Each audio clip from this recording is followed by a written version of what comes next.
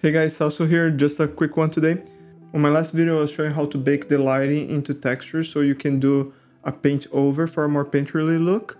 And I was getting this 1 pixel line across all the seams on my UVs and I didn't quite know how to fix it. I tried a bunch of things and I just gave up because I'm painting over anyways, so it wasn't a big deal for me.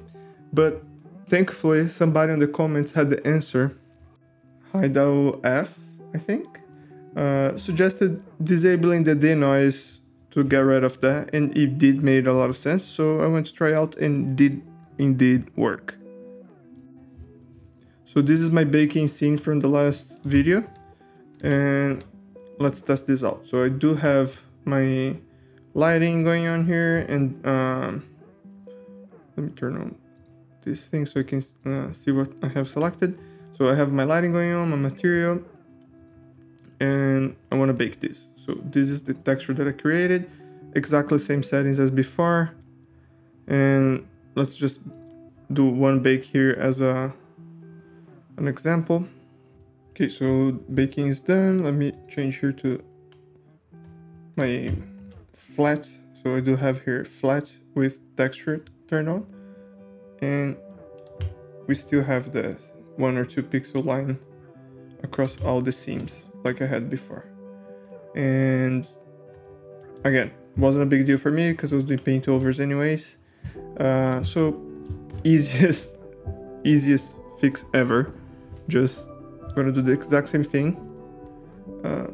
Actually, I'm gonna create a new texture. So Shift A, image texture.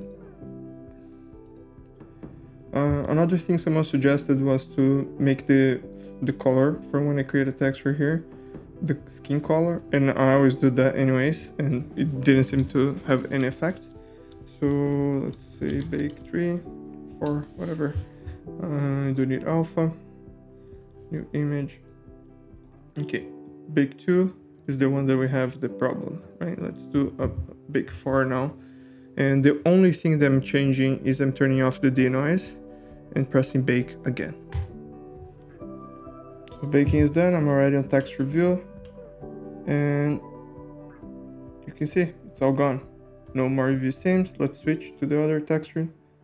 All UV seams here, no UV seams. You can also see that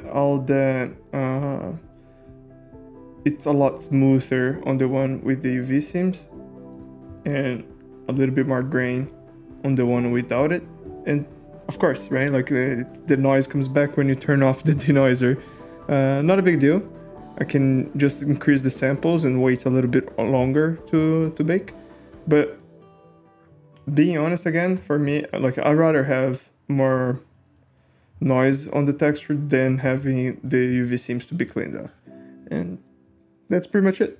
I hope this helped someone. See you next time.